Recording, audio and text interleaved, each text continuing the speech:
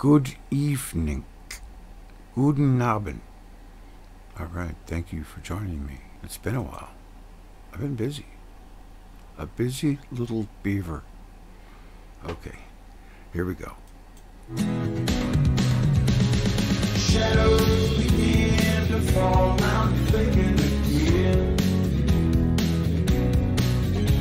The more I've learned, the less I know. White is black, black is snow. Yeah, I feel like a fool. Everyone will accuse you.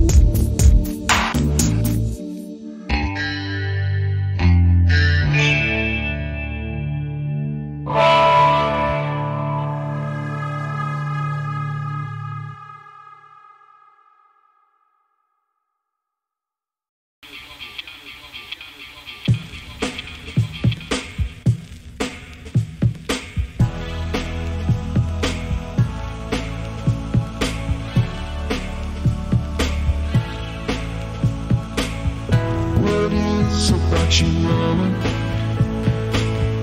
You enjoy me like bringing me down. 1,000-pound weight hanging from your neck.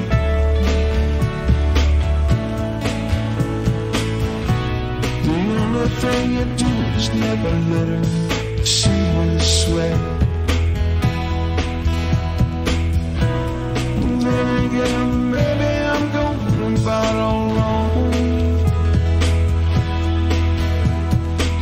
'cause that's when you just try harder.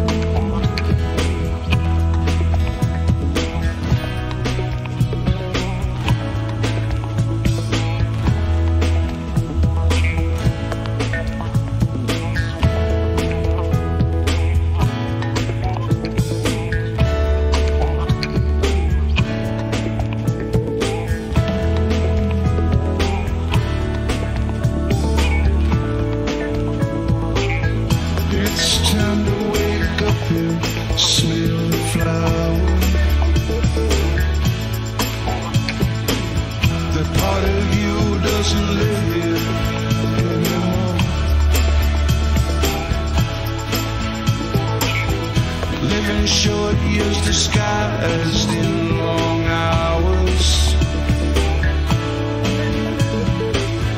Think it's time you start living for today.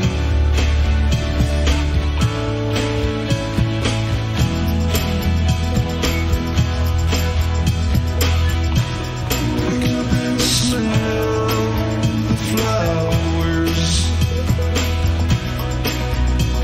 That part of you is gone.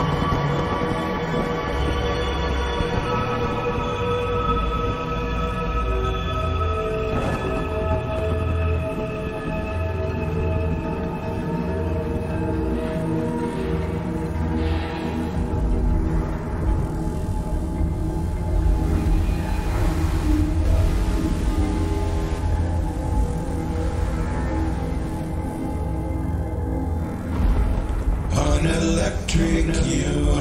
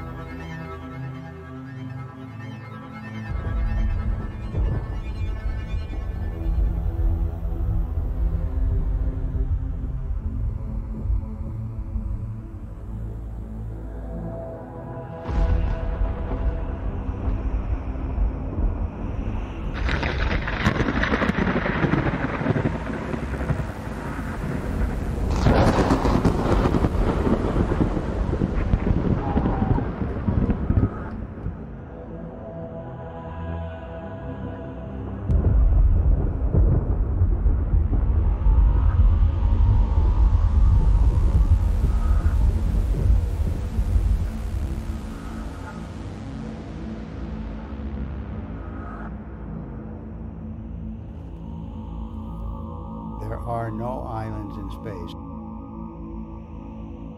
And in fact, it's in the works.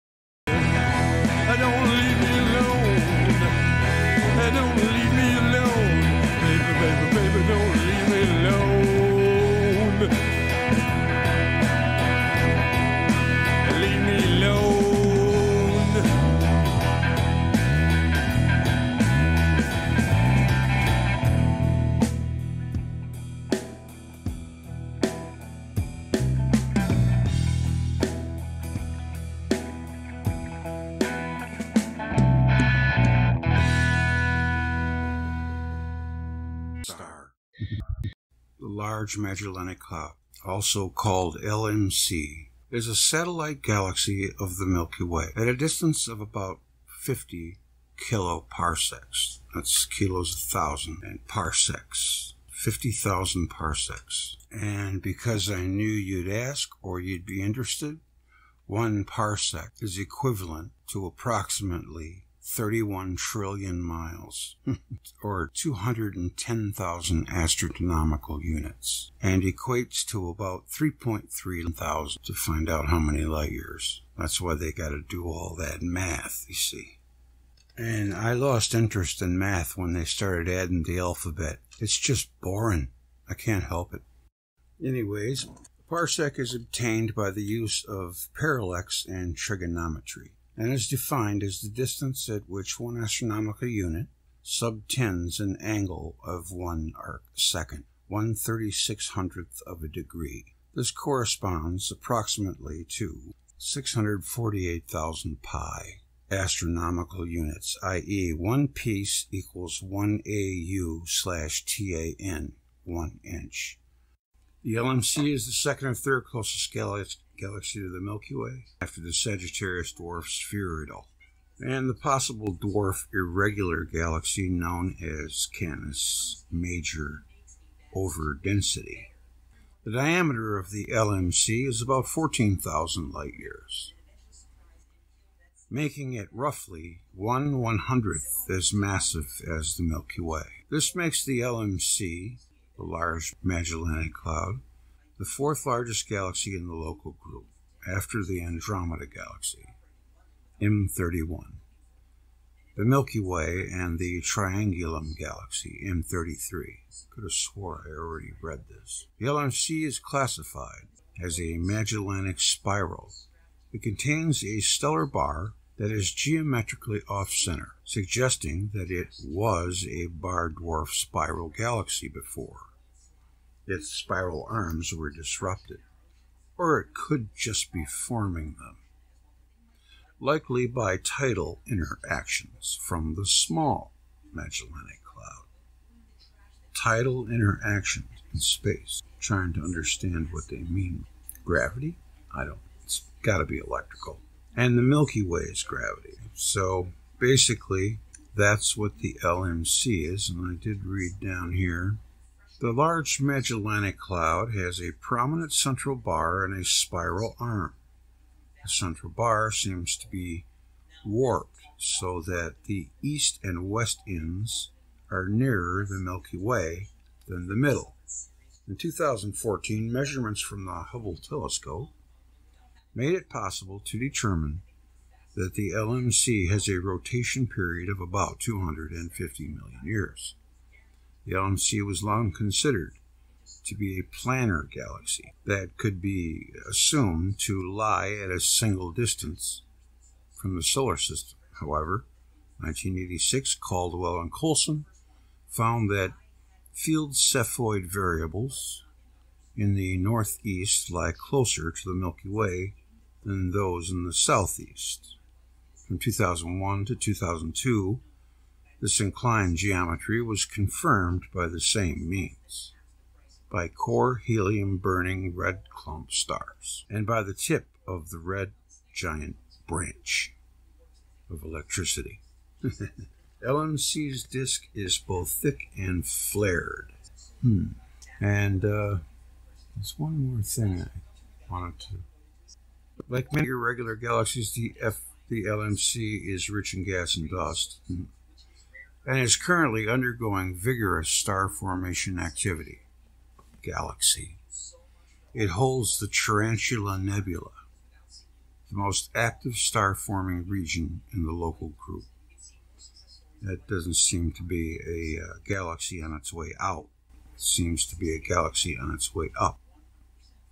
The LMC has a wide range of galactic objects and phenomena that make it known as an astronomical treasure house, a great celestial laboratory for the study of the growth of the evolution of stars. Per Robert Burnham Jr., surveys of the galaxy have found roughly 60 globular clusters, 400 planetary nebula, and 700 open clusters, along with hundreds of thousands of giant and supergiant stars. Jump over to thunderbolts here.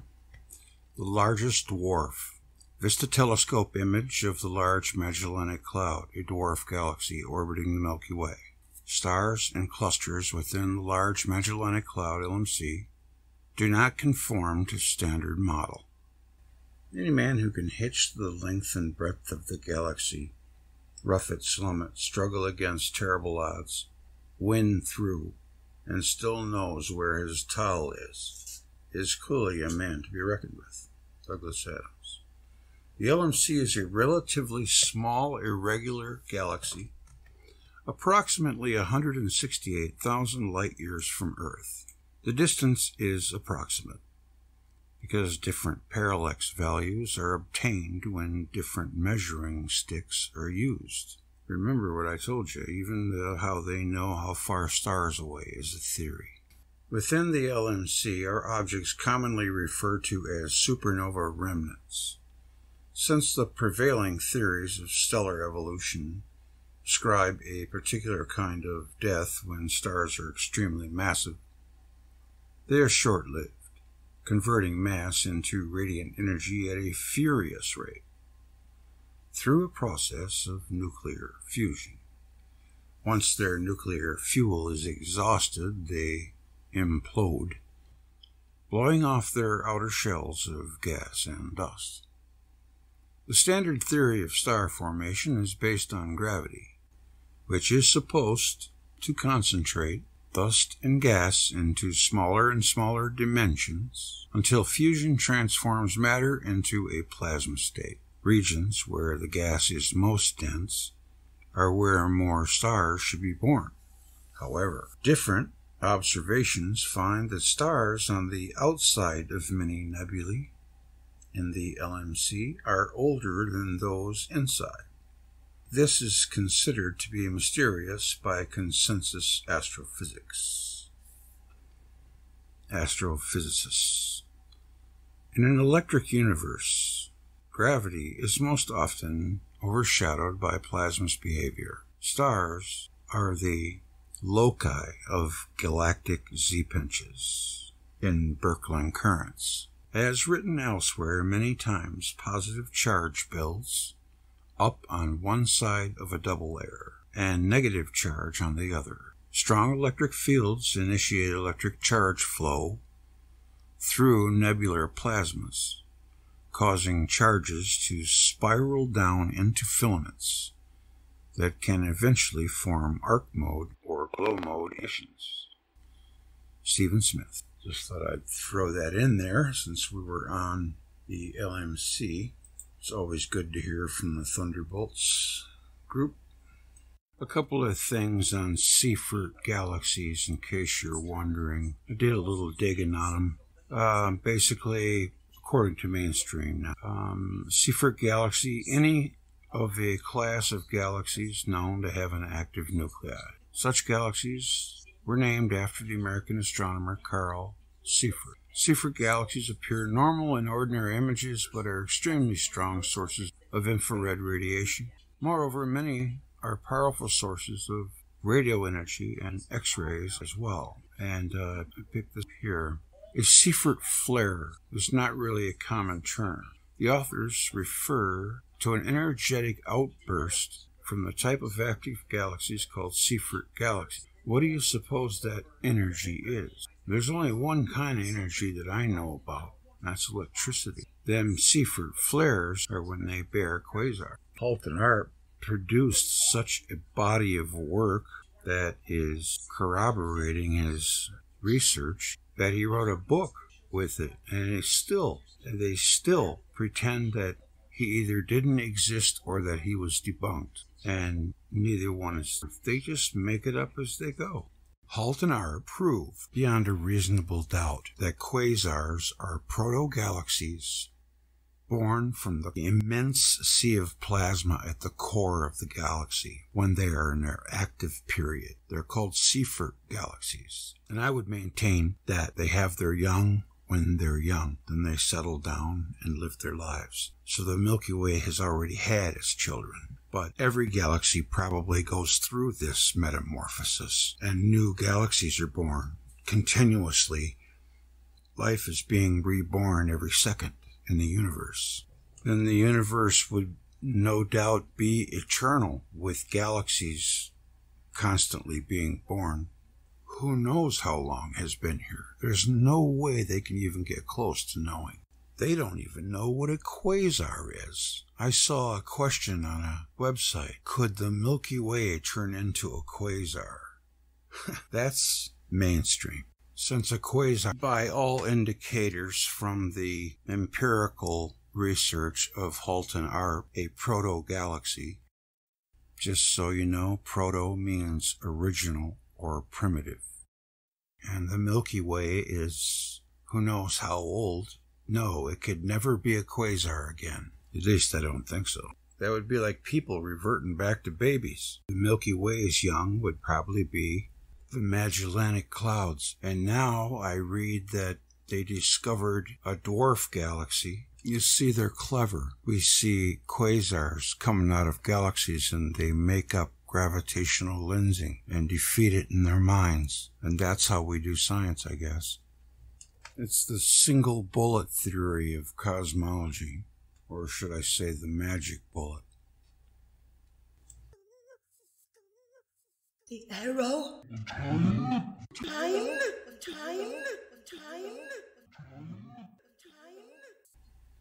What does a dead galaxy look like? I don't think I've ever seen one. The Ice Age and the Antiquity of Man.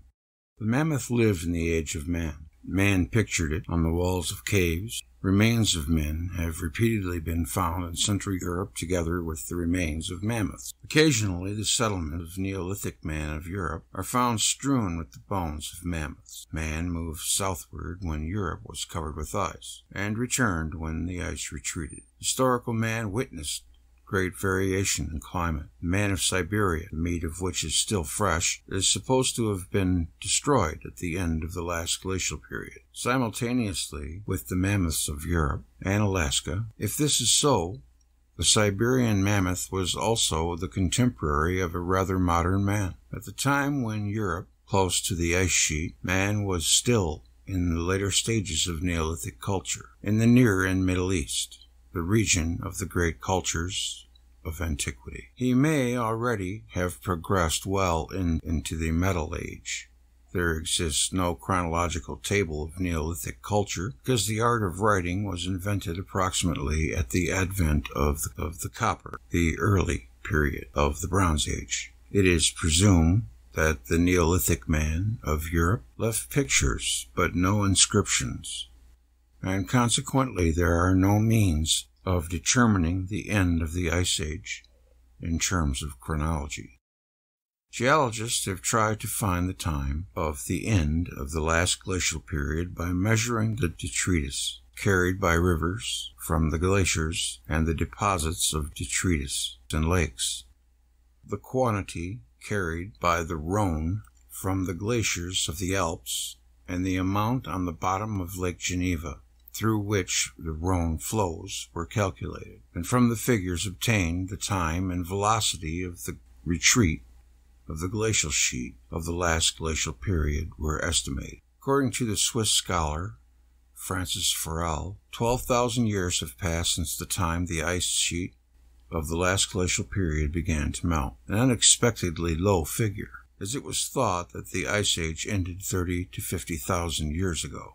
Such calculations suffer from being only indirect evaluations, and since the velocity at which the glacial mud had been deposited in the lakes was not constant and the amount varied, the mud must have assembled on the bottom of the lake at a faster rate in the beginning when the glaciers were larger, and if the Ice Age terminated suddenly, the deposition of detritus would have been much heavier at first, and there would be little analogy to the accumulation of detritus from the seasonal melting of snow in the Alps. Therefore, the time that has elapsed since the end of the last glacial period must have been even shorter than reckoned. Geologists regard the Great Lakes of America as having been formed at the end of the Ice Age, when continental glacier retreated and the depressions freed from glacier became lakes. In the last 200 years, Niagara Falls has retreated from Lake Ontario toward Lake Erie at a rate of about 5 feet annually, washing down the rocks of the bed of the falls. This process has been going on at the same rate since the end of the last glacial period. About 7,000 years were needed to move Niagara Falls from its present position. The assumption that the quantity of water moving through the gorge has been uniform since the end of the Ice Age is the basis of this calculation, and therefore it has concluded 7,000 years may constitute the maximum length of time since the birth of the falls. In the beginning, when immense masses of water were released by the retreat of the continental glacier, the rate of movement of Niagara Falls must have been much more rapid. The time estimate may need significant reduction, and is sometimes lowered to 5,000 years. The erosion and sedimentation of the shores and the bottom of Lake Michigan also suggests a lapse of time counted in thousands, but not in tens of thousands of years. Also, the result of paleontological research in America carries evidence which constitutes a guarantee that before the last period of glaciation, modern man in the form of that highly developed race, the American Indian, was living on the eastern seaboard of North America. It is assumed that with the advent of the last glacial period, the Indians retreated southward, returning to the north when the ice uncovered the ground, and when the Great Lakes emerged, the basin of St. Lawrence was formed, and Niagara Falls began its retreat toward Lake Erie. If the end of the last glacial period occurred only a few thousand years ago, in historical times, or at a time when the art of writing made in the centers of ancient civilization, rocks by nature, and the records written by man must give a coordinated picture. Let us therefore investigate the traditions and the literary records of ancient man, and compare them with the records of nature. Shamanism assumes that everything has a soul: the people, the trees, the animals, the stones, and so on. Everything is connected to everything. Everything is equal with everything and is part of the Great Spirit. Shamanism is of all times and occurs on every continent, but originated in eastern Siberia and Mongolia. The word shaman comes from the Tungus, a Siberian language, and means. The aesthetic anthropologist assumes that shamanism originated in the Old Stone Age. It is probably the forerunner of many other religious and magical traditions. Shamanism now. Some Native Americans assume Western people of myths using their rituals and views, and they are quite right, because Western society has little information about their own ancient rituals and the customs of their ancestors. And yet we feel the shamanic attraction, and we want to delve into this. But because the current knowledge of shamanism is based on that of cultures in which this still plays a role, it is also logical that our attention mainly focuses on the shamanism of Native Americans. Universal symbolism. Many shamanistic views and utterances use a universal symbolism and are therefore not specifically culture related. Although we are, of course, always connected to the country where we live, so there will be differences for each region and people. What is a shaman? A shaman is a kind of bridge, an intermediary between the people and the spirit world. The shaman also works for people who have problems or are ill. The shaman tries to rebalance disturbed balance. With ritual dances and drums, rattles, and the voice, the shaman evokes a state of consciousness with which he brings himself into a trance, a state of mind that makes it possible to travel through different worlds and to make contact with personal helper spirits. Such a ritual almost always follows a fixed pattern. The shaman dances and sings, often in special clothing, and uses a drum or rattle to get into trance. When the shaman returns from the travels, he reports on his journey to other worlds. There are 3 worlds: an upper, and an underworld, and the world as we know it, the physical world. The latter is called the middle world. In these other worlds, you will find guides, spirits, and ancestors. During his training, a shaman gains the skill to make contact with other worlds, supported by helpers such as totem animals, totem trees, and nature beings. When shamans go into a trance, their soul travels to the upper world to favor the gods, and to the underworld to recover the souls of sick people or to accompany those of deceased people. Many shamans say that they travel to the upper world as a bird. In the past, a shaman within a community had, as it were, the function of priest, healer, and clairvoyant. The modern shaman still assumes that the natural balance between earthly and spiritual matters is disrupted in the case of problems of humans and animals. Shamans are always employed by the community and have different tasks depending on their talent. Women have traditionally been mainly occupied with herbal medicine, taking care of wounds and other medical problems with an identifiable cause. Women have also been active as midwives since time immemorial. In fact, you can perform rituals in any environment. In a forest, but also in your own back garden, even in your bedroom, to bring shamanism into our lives. We do not have to reproduce the rituals of other peoples one by one. Guides can also contact you through your dreams. Look around you at what is now playing a role in your life and ask yourself what is needed in your immediate environment. Look for the balance and offer support where necessary and desirable. Do not insist on anything. Respect your fellow man, including those with a different opinion. Reset Act. Korkapelli is an ancient character, dancing flute player, whose oldest manifestation is found on prehistoric American rock carvings. The origins of the figure are a mystery, and he figures in many Native American stories, where his age and role vary. He is generally believed to have been a fertility symbol, often depicted as a phallic character, carrying a pouch of seeds or wearing antlers. Kokopelli symbols often appear in the context of rain, pregnancy, prosperity, and marriage. Power animals. In shamanic belief, everything is alive and carries with it power and wisdom. Power animals are an essential component of shamanic practice. They are the helping spirit, which add the power of the shaman and are essential for success in any venture undertaken by the shaman. Shamans believe that everyone has power animals, animal spirits which reside with each individual, adding to their power and protecting them from illness, acting similarly to a guardian angel. Each power animal that you have increases your power so that illnesses or negative energy cannot enter your body. The spirit also lends you the wisdom of its kind. A hawk spirit will give you hawk wisdom and lend you some of the attributes of the hawk. Everyone has a power animal. Everyone is thought to have a few of these guardian power animals from childhood on. Over the course of her or his life, a person may have several, especially I think if you were an animal in a previous life, I would think. If a power animal leaves and one does not come to take its place, the individual is considered by the shaman to be disempowered and therefore vulnerable to illness and bad luck. Power animal retrieval is a healing where the shaman goes to find a new power animal for you. Power animals do not have to be mammals and can be reptiles, insects, or sea creatures. Any living creature can serve as a power animal. Trees can serve as plant and spirit guides.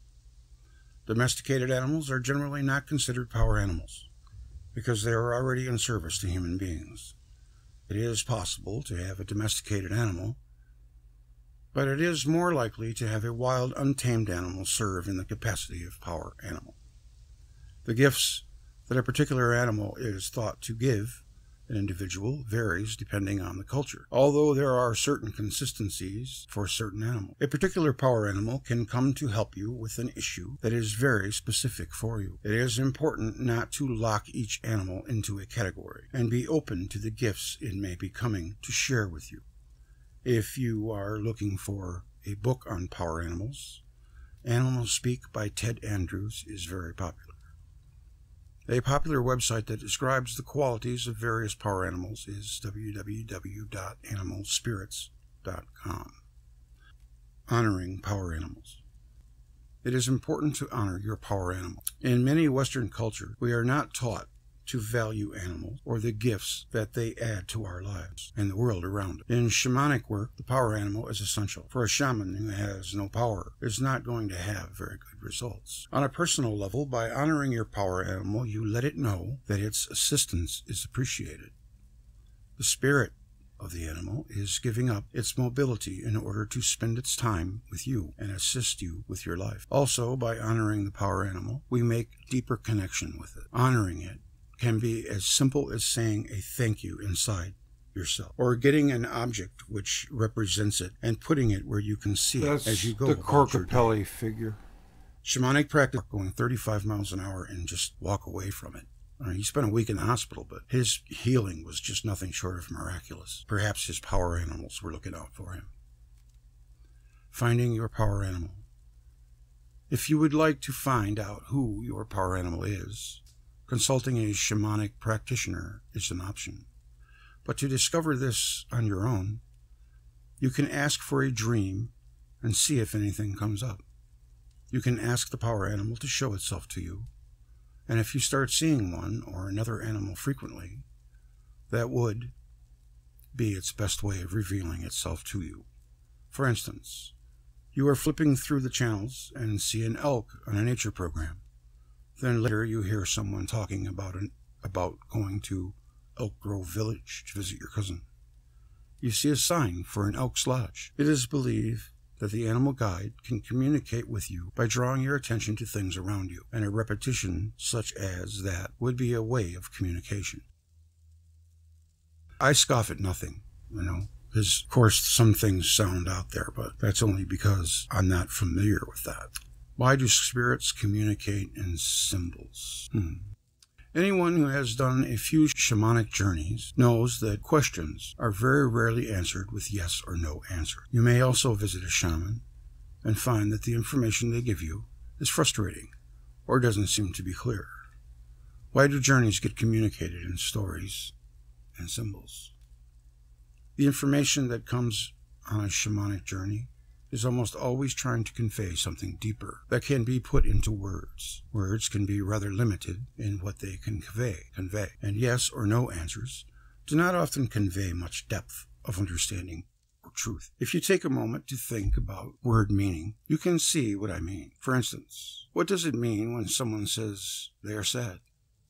How much is it? How strong? Is it light or heavy? Is it passing through in the moment? A person would have to use a bunch of words if they wanted to convey exactly in which way they are feeling sad. Many of the words we use have this limitation, and the purpose of a journey is not just to answer a question. There's a deeper reality to any question you pose. Why you are having trouble finding a job right now? What would you need in order to move forward? Even questions of should I or should I not do this thing are tied to more than one aspect of your life, your being and your history. So when you get an answer, it is in the form of a story or a metaphor, or even a sensation or a smell. It is meant to convey something. The stories and metaphors are usually not literal. When you ask a question in a journey, the purpose of the answer is not only to give you a deeper understanding, but it is also meant to shift you into a new direction. Sometimes you get an answer that makes no sense to you, and one day what it means becomes clear. Sometimes the answer may never be clear to you. The answer may not need to be clear. That is, because a journey answer is meant to speak to you on many levels. Some of these are levels that you may not be conscious of. Your subconscious is aware of a bunch of stuff that you never think out loud. For instance, many of us have had that moment where we said, I knew there was something wrong with that person. Maybe it was a boyfriend or a girlfriend, neighbor, or business associate. I'm not talking about instances of hindsight, but times where you realize only after the fact that you knew all along that there was something wrong with that person, that you kept telling yourself you could trust. The way I think of it is that you did know, but you didn't know out loud. You weren't fully conscious of knowing, and therefore your knowing was more like a whisper. I get it all the time. I just assume it's intuition. So when you get a symbol, this includes a story, sensation, a metaphor, or a song. And it speaks to this deeper part of yourself. This part of you knows what the symbol means in a quiet way. Once that part of you receives the information, shifts can occur at this deeper level. You didn't know that the lion answered your question, but you begin to start considering bold ways to approach your problem. The rain and the somber field you saw in your journey did not seem related to the question, but a few days or a week down the road, a forgotten memory comes back to you and gives you information on why you're stuck right now. The field and the rain conveying a feeling, and a deeper part of yourself found that related memory and brought it back into your awareness. I'm always drawn to the rain. That's something about it. I can't really explain it, but I love rainstorms. Shamanic answers are meant to penetrate your being and to be penetrated by you as you work to understand them. In the process, you may or may not be able to see how changes are occurring in your life. Some people keep a journal of their journeys and then go back later to reread them later. I have heard people talk about something they've journeyed on becoming clear later, or being able to see that each journey plugged into a greater picture conveyed over time. There's no telling what a journey answer's ultimate purpose is. Even a yes or no answer is likely deeper than you think. I used to journey and ask questions like, "Are you really sure I should be a healer?" I would get the answer, "No." And in pause, I'd feel insecure and think, that can't be right. Then the second part of the answer would come, "I know, you should be a healer." I tend to get this answer most often when I already knew the answer to my question and was only asking out of insecurity. This particular way of answering my question evoked my own knowing, my true knowledge of the answer. A symbol, a story, a scent, or a feeling in a journey is meant to cut through, reach into and beyond our everyday understanding. Answers are not meant to be as easy as a grab-and-go sandwich or to address what is purely mental, as say, understanding how gravity works. The spirits or images that come to answer your questions have a rather reaching goal than you getting a factual piece of information. Somehow, the answers fit into the totality of your life and your needs. What could be healed for you, and what you have the possibility to create. Perhaps, in the end, people who stay with the shamanic journey are those who are looking for deeper changes. It's perfectly okay if this doesn't suit what you want or need, but it might be worth giving it a try. The efficiency of shamanic work is only ever judged on the results, and sometimes the results of journeys can only be seen or understood over time. Quite a bit more here, but I think I'll stop now on this. All right, a little bit more. Protecting yourself from negative energy. One of the best ways to protect yourself from negative energy is to make sure you are filled with good energy yourself. However, the stress of our lives can mean that we aren't always as filled with our own energy as we might like. Sometimes protecting yourself is needed to make sure you don't take on negative energy. Also, new shamanic healers may be interacting and calling energies that they hadn't been used to dealing with. They can need protection while they are learning how to manage these energies. What is negative energy? Negative energy is not bad energy. Rather, it is something that is not helping to make you healthier, or it is weighing you down in some way. Your own stress and worry can be stored in your body as negative energy. I think scientifically they have proven that. Stress affects your DNA. Once the stress is stored in a part of your body, it can cause a weakness, where that can lead to an illness. As for sources of negative energy outside of you, these can come from a variety of sources. Other people's emotions are the most common source. Spending time in place where people are stressed out can cause you to absorb some of that energy. People who are envious of you can unconsciously send energy to you that is not helpful. Someone gets angry in traffic, and they can send anger at you. Sometimes an environment will be filled with negative energy. In some cases, the energy simply might not be compatible with you. For instance, some people feel drained by the busy bustle of a city. where someone else is not compatible with your energy, you can feel drained. You know what drains me? Is when someone proclaims themselves to be not mean, but the place is a bad place, just that the energy never got transformed. It is stuck. I had to be in one mad form at my and isn't ex. flowing and changing as it is meant to. Shamans are trained how to transform energy from one state into a more positive one. They use this ability to change energy within themselves and clear the energies in other people and spaces or environments. However, many people don't do it with people that were playing darts. They had a group of people not imagine anything, and they had another group of people imagine themselves throwing bullseyes. And the people that's more successful than the people who weren't. So that is another fact that has been proven. Yeah, I have something on the mind over matter thing. I read this a couple of years ago, but it's stuck in my head. They did this survey or test, whatever you want to do it, with people with bad knees that needed a knee replacement. Well, according to this article, I remember because it was just like blew me away. Like half of the people didn't receive anything; they were just put to sleep. And the other half of the people received the knee replacement. And after 6 weeks, 75% of both groups said that they had no more pain left. So it can have a huge factor in everything. I've heard the cliche, thoughts are actions, thoughts are fate. Yeah, thoughts are fate. So you got to be, not thinking that negative. If you get off track, you just get right back on. Okay, this is almost over. That's what it reminded me. Whether you know it or not, you have an innate ability to protect yourself from the energy that is not helpful or healthy to you. Using a visualization is one of the ways you can engage that ability. Even though you can't remember how to create protection, your body knows.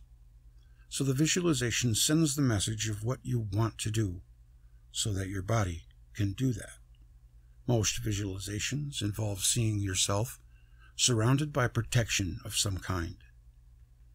I do that all the time. My light is gold. Eventually, your visualizations won't be needed anymore as the protection becomes a habit.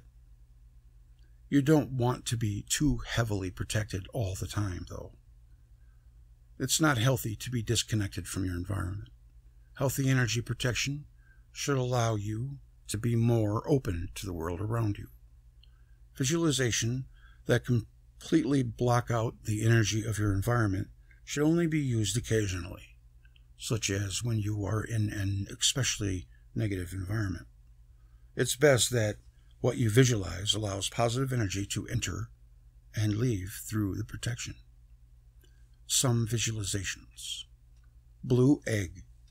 Visualize a see-through blue egg that allows good energy to come in and out and keeps bad energy out. The egg surrounds you as you go about your day. Mirror. Visualize a mirror that bounces negativity energy back to the sender. This is especially good to use if you have one person that seems to be sending you negative energy all the time. You can use the mirror for that person only, rather than the heavy protection around you all the time.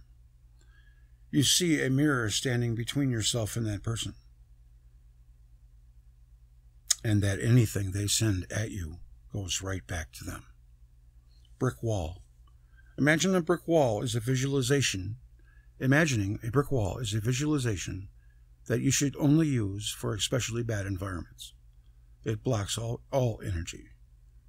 If you have to use it all the time, such as at work, you may wish to consider other ways of protecting yourself, or ways of protecting your personal space with items as discussed below. You don't want to use a brick wall to become a habit. You don't want using a brick wall to become a habit. Methods. Many of the methods of energy protection involve filling yourself with positive energy. Things like pranic breathing, meditation, Tai Chi, or any number of methods can put you in a state where you are less likely to take on negative energy. Methods that affect the energy surrounding you can also be effective. Breathing is always a powerful way of managing your own energy and the energy surrounding you. Sound can also be powerful, and something as simple as humming can clear your space near you of negative energy. You can ask a guardian spirit or power animal to put protection around you. They will not do this unless asked, out of respect for your personal space. However, they can offer very powerful energy or to provide yourself protection personally. The Ice Age and the Antiquity of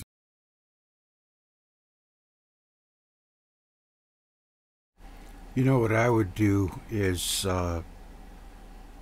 if I was playing ball or something like that where I needed my concentration and doubts crept into my mind, because sometimes you get them doubts in your head, what if I fail? Well, you're on your way to fail. You got to know you're going to succeed. And I always imagine myself taking a little piece of paper and then throwing it away. Sometimes I actually make the throwing motion. Just get out of my head. And you're supposed to not think. It's just like anything else, If you're shooting a foul shot, if you're whatever, you have to concentrate. You're driving off the tee, or you're trying to put down an important putt. It's all the same. You got to have that confidence, because doubt is what helps you beat yourself. Hey, I just came up with that. That's pretty good. Let's write that down. All right, I got one more for you before I sail off into the west. Different skies. Right.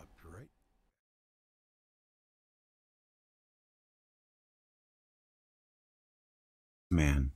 The mammoth lived in the age of man. Man pictured it on the walls of caves. Remains of men have repeatedly been found in Central Europe together with the remains of mammoths. Occasionally, the settlements of Neolithic man of Europe are found strewn with the bones of mammoths. Man moved southward when Europe was covered with ice, and returned. By the way, I'm in chat. Historical man on my witnessed Discord if you great want to join variation in climate. The man of Siberia, the meat of which is still fresh, is supposed to have been destroyed at the end of the last glacial period, simultaneously with the mammoths of Europe and Alaska. If this is so, the Siberian mammoth was also the contemporary of a rather modern man. At the time when Europe, close to the ice sheet, man was still in the later stages of Neolithic culture. In the Near and Middle East, the region of the great cultures of antiquity, he may already have progressed well into the Metal Age. There exists no chronological table of Neolithic culture because the art of writing was invented approximately at the advent of the copper, the early period of the Bronze Age. It is presumed that the Neolithic man of Europe left pictures but no inscriptions, and consequently there are no means of determining the end of the Ice Age in terms of chronology. Geologists have tried to find the time of the end of the last glacial period by measuring the detritus carried by rivers from the glaciers and the deposits of detritus in lakes, the quantity carried by the Rhone from the glaciers of the Alps, and the amount on the bottom of Lake Geneva through which the Rhone flows were calculated, and from the figures obtained the time and velocity of the retreat of the glacial sheet of the last glacial period were estimated. According to the Swiss scholar Francis Forel, 12,000 years have passed since the time the ice sheet of the last glacial period began to melt, an unexpectedly low figure, as it was thought that the Ice Age ended 30 to 50,000 years ago. Such calculations suffer from being only indirect evaluations, and since the velocity at which the glacial mud had been deposited in the lakes was not constant, and the amount varied, the mud must have assembled on the bottom of the lake at a faster rate in the beginning when the glaciers were larger, and if the Ice Age terminated suddenly, the deposition of detritus would have been much heavier at first, and there would be little analogy to the accumulation of detritus from the seasonal melting of snow in the Alps. Therefore, the time that has elapsed since the end of the last glacial period must have been even shorter than reckoned. Geologists regard the Great Lakes of America as having been formed at the end of the Ice Age, when continental glacier retreated and the depressions freed from glacier became lakes. In the last 200 years, Niagara Falls has retreated from Lake Ontario toward Lake Erie at a rate of about 5 feet annually, washing down the rocks of the bed of the falls. This process has been going on at the same rate since the end of the last glacial period. About 7,000 years were needed to move Niagara Falls from the present position. The assumption that the quantity of water moving through the gorge has been uniform since the end of the Ice Age is the basis of this calculation, and therefore it has concluded 7,000 years may constitute the maximum length of time since the birth of the falls. In the beginning, when immense masses of water were released by the retreat of the continental glacier, the rate of movement of Niagara Falls must have been much more rapid. The time estimate may need significant reduction, and is sometimes lowered to 5,000 years. The erosion and sedimentation of the shores and the bottom of Lake Michigan also suggest a lapse of time counted in thousands, but not in tens of thousands of years. Also, the result of paleontological research in America carries evidence which constitutes a guarantee that before the last period of glaciation, modern man in the form of that highly developed race, the American Indian, was living on the eastern seaboard of North America. It is assumed that with the advent of the last glacial period, the Indians retreated southward, returning to the north when the ice uncovered the ground, and when the Great Lakes emerged, the basin of St. Lawrence was formed, and Niagara Falls began its retreat